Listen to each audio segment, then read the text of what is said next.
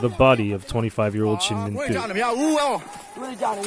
Police shot him in the head during protests in Myanmar's largest city, Yangon.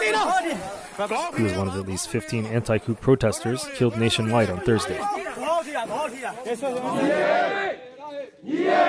Supporters held an impromptu vigil for him. Chit Min Thu was shot while defending fellow protesters with a homemade shield. His shield was no match for live bullets. Chit Min Thu is survived by his wife Aimya Thu, 2 months pregnant.